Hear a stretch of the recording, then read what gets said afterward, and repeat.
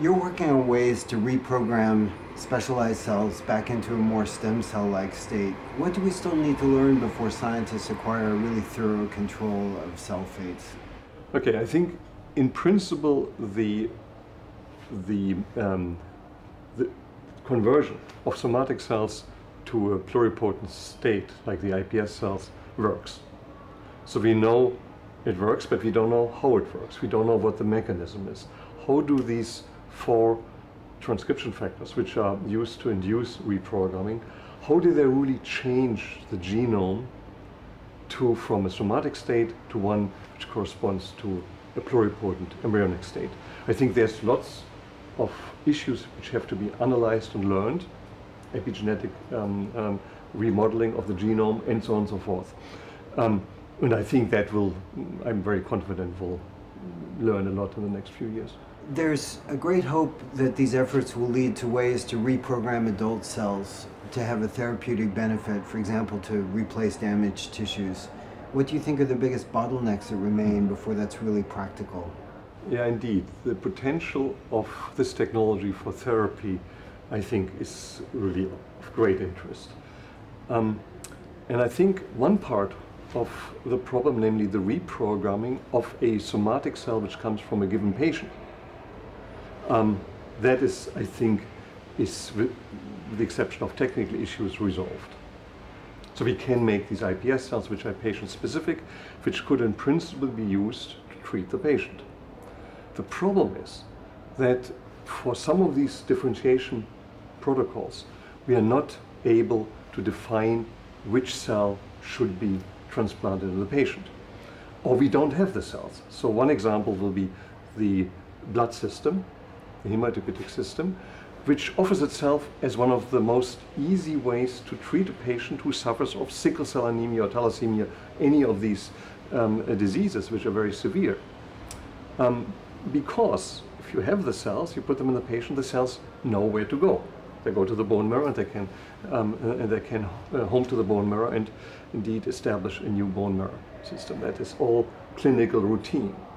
The problem is that we are not able now to generate from iPS cells or from ES cells hematopoietic stem cells which could engraft into the bone marrow of a patient.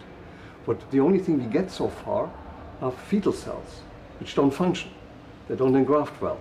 So I think the big problem is, and this is just one example, is to differentiate the cells, the undifferentiated iPS cells, to cells which are functional and which could be used in a transplantation setting to replace the damaged cells of the patient.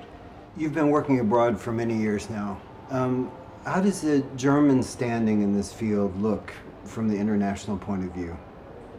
Yeah, I think there's good research going on in Germany in the stem cell field.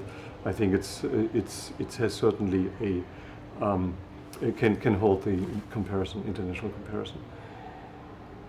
I think there's one problem which I want to point out, and that's I have quite a number of German postdocs who then finished. They were very successful, looked for jobs. None of them considered to go back to Germany. You can ask why.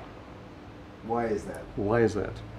Well, I think Germany has a problem. If you want to work with stem cells, there are so many barriers, bureaucratic barriers, bureaucracy, which makes it really difficult to establish yourself here. So I think if I think this is particularly, although funding and support, I think is very adequate.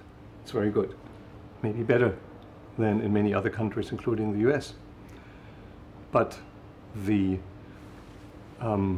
landscape of getting approval to work with certain human embryonic stem cells, I think is atrocious. It's an incredibly cumbersome process which really hinders process and makes Germany not that attractive.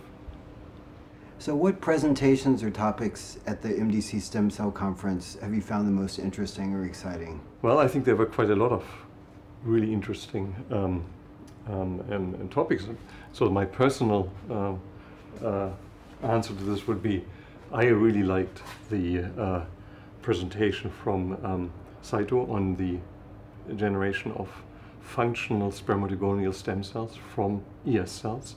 I think that was clarified unresolved issues which had been published before, which were not believable. I think he has beautiful work to show that.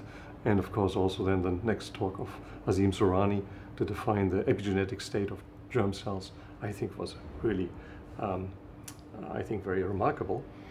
There were other highlights, like the talk from Hans Clevers on intestinal stem cells and intestinal regeneration. I think it was very impressive work, and he gave a talk on the first evening. These are three good examples, and I could give you many more.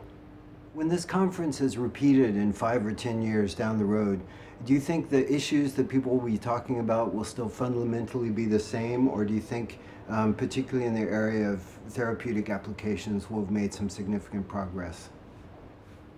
So I think looking 5 years ahead, and to predict is always not that easy, I assume there will be enormous progress, because this field is so much interest, there's so many good people working in it, so of course there will be a lot of progress. Will we have therapies then? That's another question. And I think one should not prematurely and inappropriately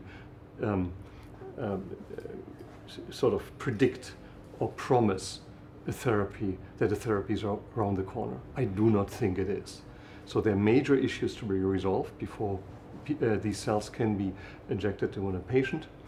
Some of them we discussed, the differentiation of the cells, what is the right cell, can you put them in the right place, but also the safety. So can you assure that there are no tumor cells, no cancers arising as a consequence of the transplantation? I think that's another important issue which would be closely watched by the authorities, by the FDA, for example. So I don't think those issues will be resolved in 5 years.